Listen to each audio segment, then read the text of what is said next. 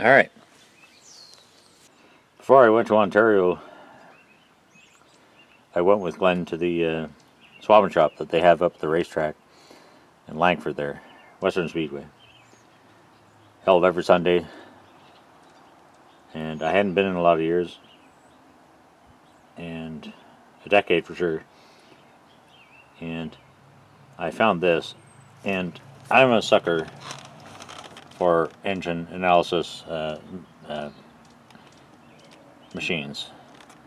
I mean, I have probably 4 timing lights of various eras, and this was the thing that intrigued me. $5, and I didn't even haggle. $5 is $5. Now, these things can only do so much, but they are useful tools for cars that have points and traditional ignition systems, and so they definitely hold a good purpose.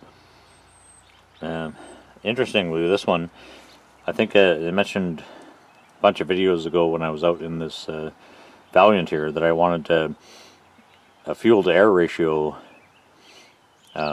system, and supposedly this has one. I don't know how good it is, but I don't care. That's awesome.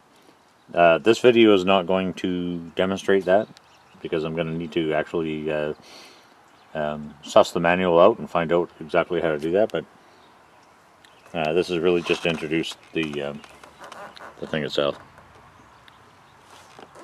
So anyway, let's open the box here.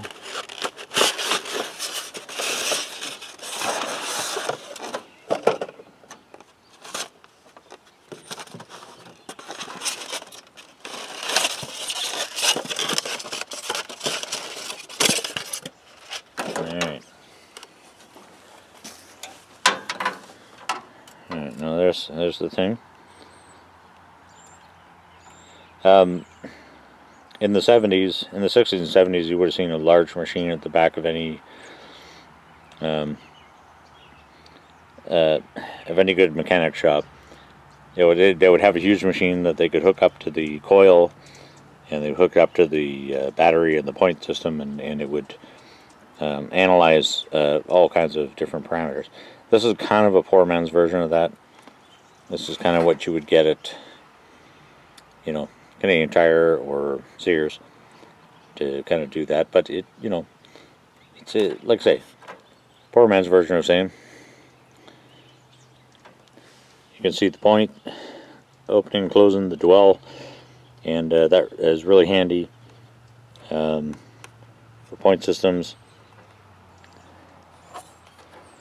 And obviously a voltmeter and ammeter, and like I say, on the back, supposedly this little panel here is not for a battery per se, but you can put that down on the top of the carburetor, and supposedly it'll give you a air fuel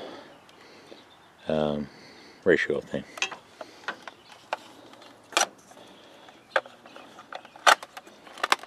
Anyway, these things, like I say, I can't 4, 6, and 8 cylinder options. Obviously it's going to be 6 for me,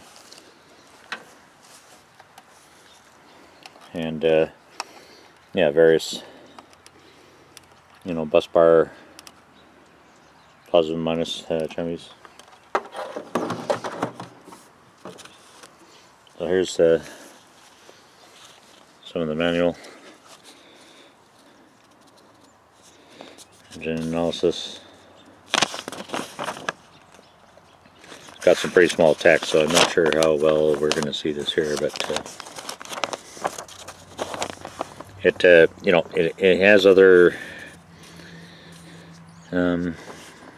whatever options that aren't necessarily all on the front panel. Get idle speed, mixture settings.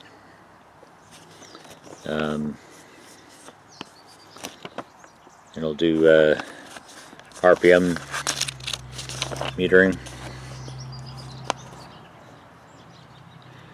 cylinder power balance test. I'm not sure exactly how that works.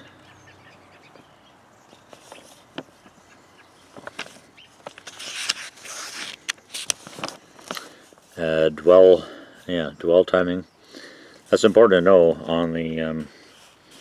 on the points, because you need to be able to time the engine such that the points are opening at exactly the right time in order to give you the proper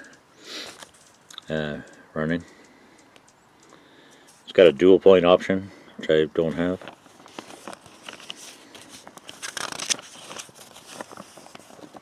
Voltmeter, of course. Some of the basic functions. Charging system, yeah, it has a not only a voltmeter but also a option to test the output of a alternator, which is pretty cool, because you won't get that necessarily if you just are looking at the voltage that's coming to the battery.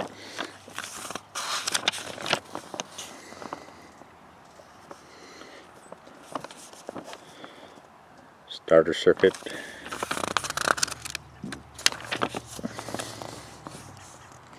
Ammeter.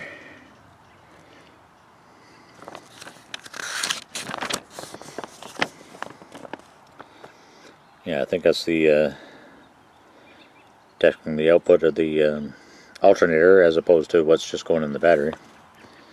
I mean, sometimes you can deduce what's going into the what's coming out of the alternator by looking at the battery voltage, but it's not exactly that. It's better to look at the output of the output of the alternator. Tells you more. Ohm meter.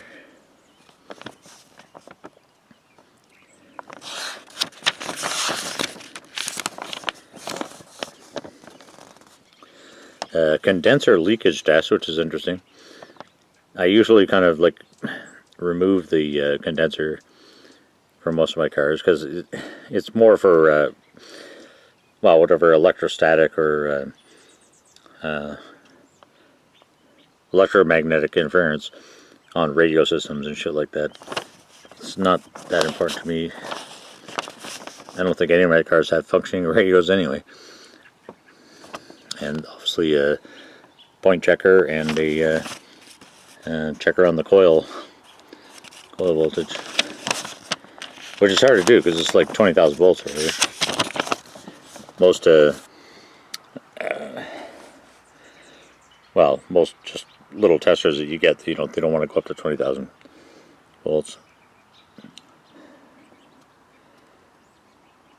So anyway, quite a little system, and I'm also looking forward to trying that whole air-fuel ratio thing, because that really gives a good chance to you know, tune the carburetor, tune the air-fuel system, and yeah, I'm pretty excited about it.